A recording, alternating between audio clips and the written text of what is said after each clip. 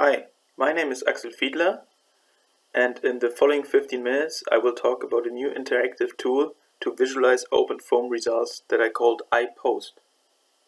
So how is post-processing of simulation results done in most cases today? After OpenFOAM is done with the calculation, you end up with multiple text files in which the results are stored. The resulting flow fields can easily be visualized in ParaView to create colorful figures.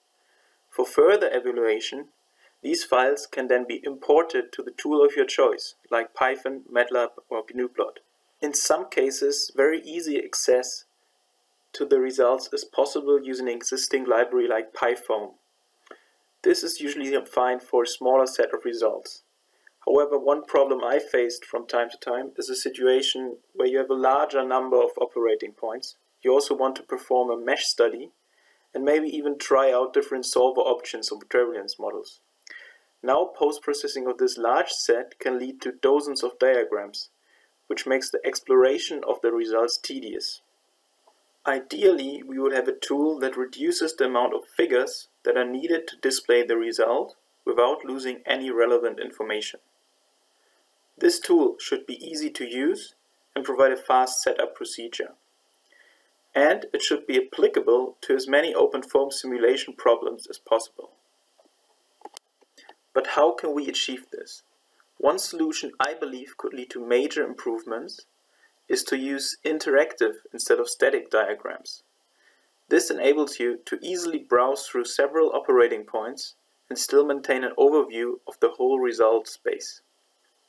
Obviously, in many cases, you still need a normal static graph, so it must be possible to export relevant parts of the interactive diagram. So let's have a look at an example that most should already know. In 2017, Joseph Nagy published a Christmas challenge where the flow around the monkey head on the right should be investigated.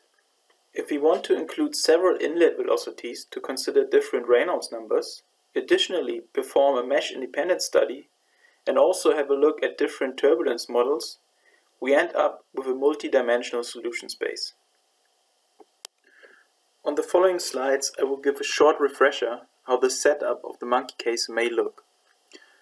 The monkey head, that is in my case roughly 20 × 20 × 20 centimeters, is placed in a flow domain that is 2 × 2 × 2.5 meters.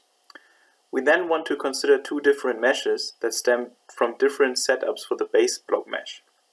In the first case, we use 20 × 20 × 30 elements, and in the second case we use 30 × 30 × 45 elements for the base mesh.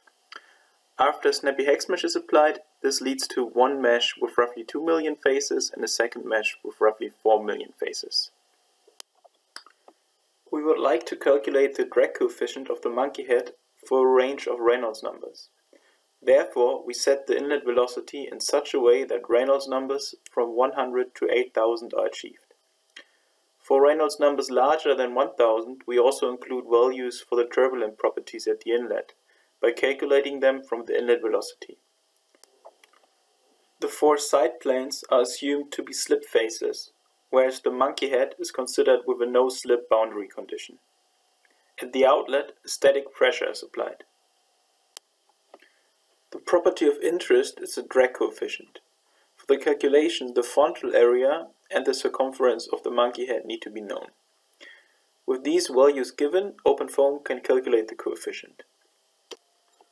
So now let us finally have a look at how iPost can be used to investigate the calculated results.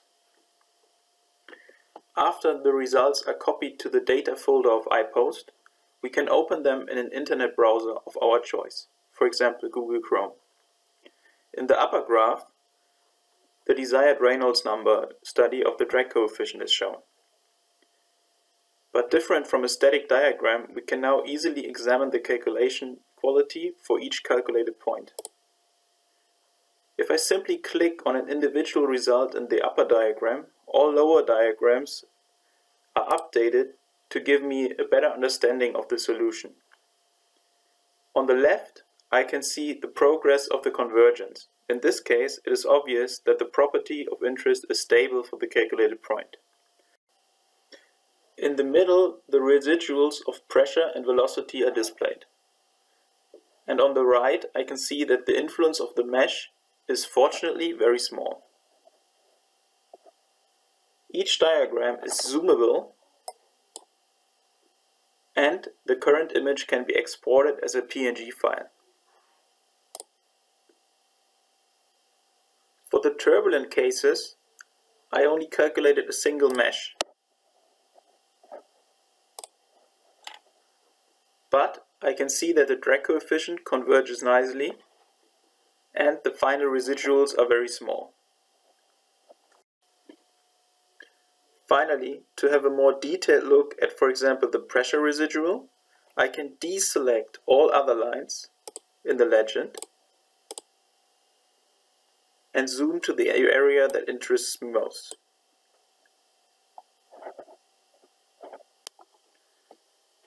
I wrote this little tool in the open source programming language Dash that is maintained by the company Plotly.